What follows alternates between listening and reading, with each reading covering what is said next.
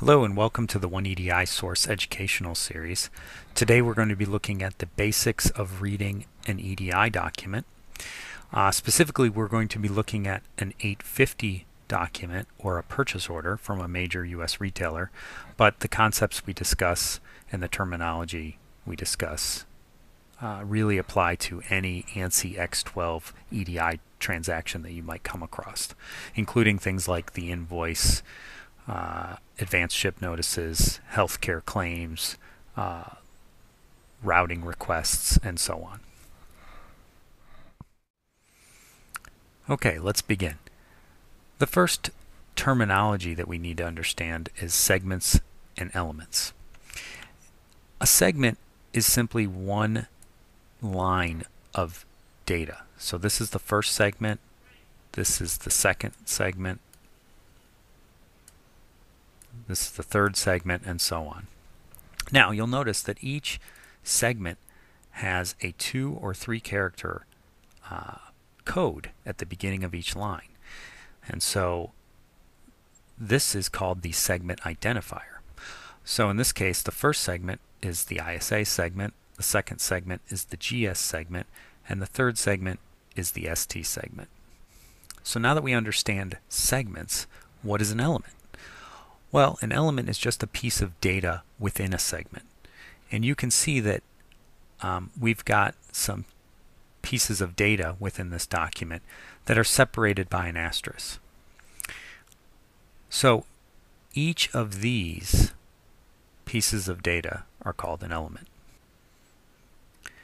Elements are also numbered in the segment. So this is the first element, this is the second element, and so on.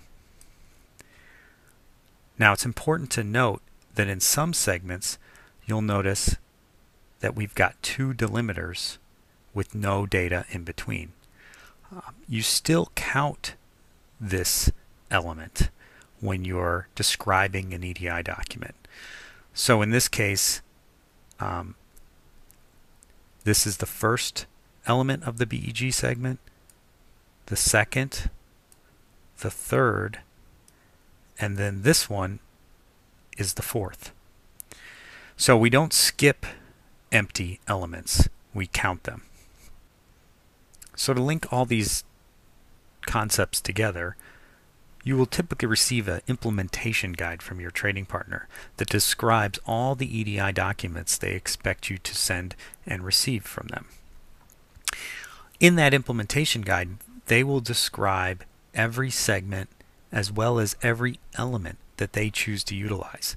Now remember, you're not required to use every segment and every element. You can pick and choose based on your particular business needs.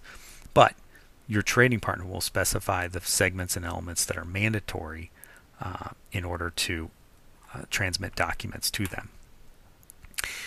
So within the implementation guide, they will tell you things like the purchase order number is transmitted in the BEG segment. So all that means is you want to find the BEG segment in your document, and then specifically they'll say it's in the third element. So again, you'll just count over 3 delimiters and you will find your purchase order number. They will describe every single element and segment that you see here so that you will understand exactly where each important piece of information is transmitted. Well, that wraps up this episode of the One EDI Source Educational Series. I hope you found it helpful. If you'd like additional information, please visit oneedisource.com and you can download our EDI 101 guide that goes in much more depth with the topics that we discussed today. Thanks for watching.